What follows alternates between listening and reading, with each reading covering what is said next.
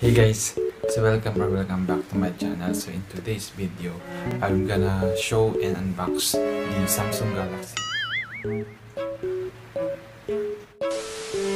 Hey guys, welcome back to my channel. So in today's video, I'm gonna show and unbox the iPhone 6s that I bought on Shopee.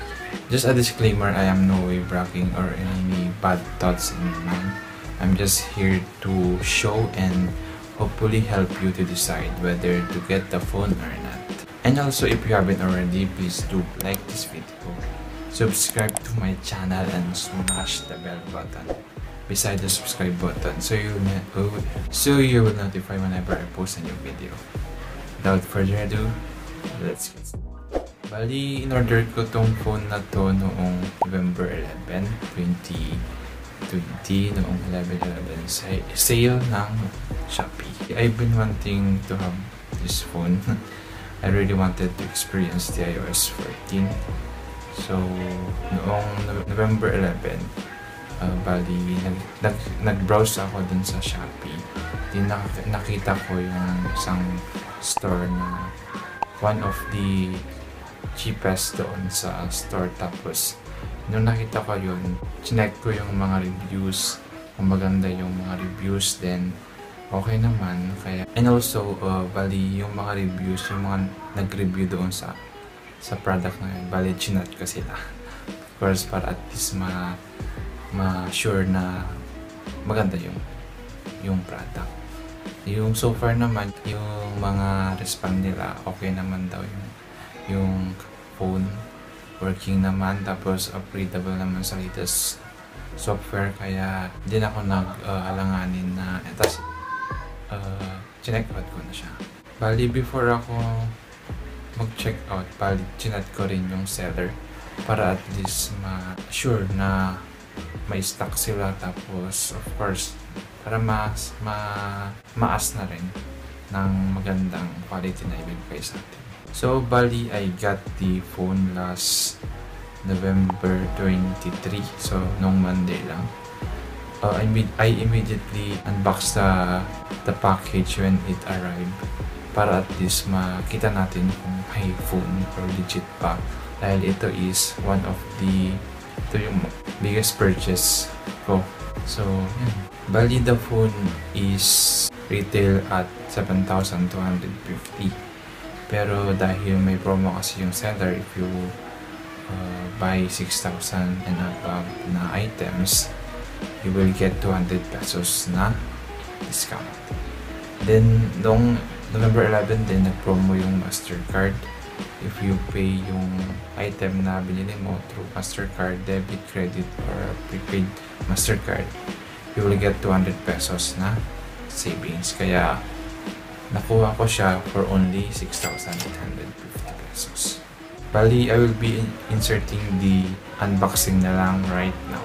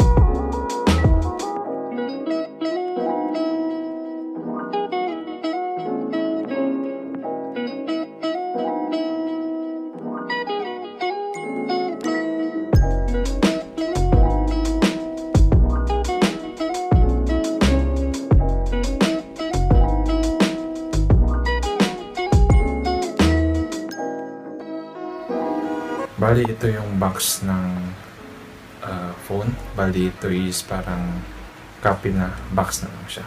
Mayroong ito nga yung picture ng iPhone 6s, tapos may logo ng Apple doon. So, pagbukas mo, makikita mo na yung phone mismo, which is nandito na. Then kita mo yung paperworks, tapos meron siyang SIM card ejector. Ito sa loob meron yung earphone, yung power adapter, tapos yung lightning cable. Yan lang yung nasa loob niya. And also the seller was kind enough to give me a free tempered glass, tapos yung clear case. So let's talk about the software, yung battery, tapos yung camera. Doon sa software, out of the box, bali yung version ng iOS is iOS 14. Bali, chinek ko siya kung merong newer version. Meron naman the iOS 14.2. Bali, in-update ko na siya nung kinuha ko. So, it took an hours bago ma-update. Tapos, okay naman. Smooth yung experience ko sa paggamit ng phone. Tapos, may lag pero minimal lang yung experience ko. And also, there's a rumor na ito na daw yung last na update ng iOS sa iPhone 6s, which is, well, yung iPhone 6s is almost 5, no, the iPhone 6s is more than 5 years na, kaya hindi naman na nakapagtataka na i-end nila yung support ng iOS sa phone na to. Pero so far naman, experience ko, okay yung experience ko. Next is the battery. When I got the phone, bali 80% yung percentage ng battery. Pero because kasi baka yung pag-update ng iOS version niya, I only used 40 minutes lang bago nag-down sa 29%. Kaya chinarge ko, it took like 1 hour and 37 minutes para ma-full charge from 29% to 100%. Tapos yung battery health niya is 100%, kaya understandable na pinalitan na nila yung battery. Which is okay lang naman sa akin para at least magamit ko pa yung battery ng hopefully years pa. So, yun. Next is the camera. Bali, the iPhone 6s has a 5 megapixel front-facing camera. It has like 12 megapixel yung rear camera niya. With it can take like HD video at 30 and 60 fps. It can take like 4K at 30 fps din, which is okay lang naman. Okay dahil compared din sa iPhone 5s ko, hindi ata nakapag-take ng 4K. I will just insert yung mga video and picture quality dito para at least malaman nyo yung quality ng phone. So bali, I'm currently using the iPhone 6s rear facing camera. Bali, I'm currently using the iPhone 6s front facing camera.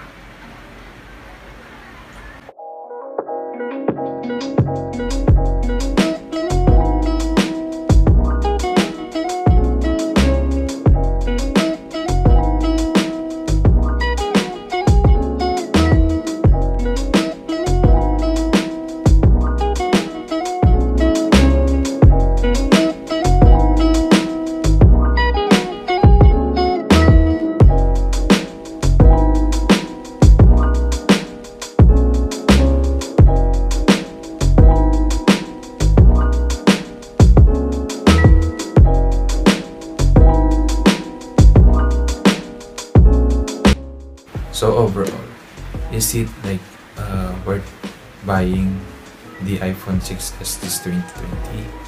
To be honest, for me, worth buying siya. Dahil yung phone, bali ito yung iPhone 6s.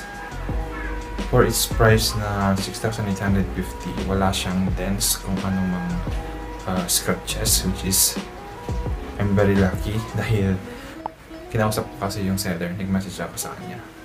Tapos dapat din pag magpo-purchase ka sa mga Chinese na iPhone seller, dapat talk to them nicely. Tapos kung may issue, mas maganda na lang na message them privately para at least ma-solusyonan. Tapos kasi yung mga Chinese iPhone seller kasi is one of their motivation is yung 5-star na bibigay natin na rate sa kanilang shop. Kaya mas maganda na lang na makipag-usap ng maayos. Pag secondary phone, okay to.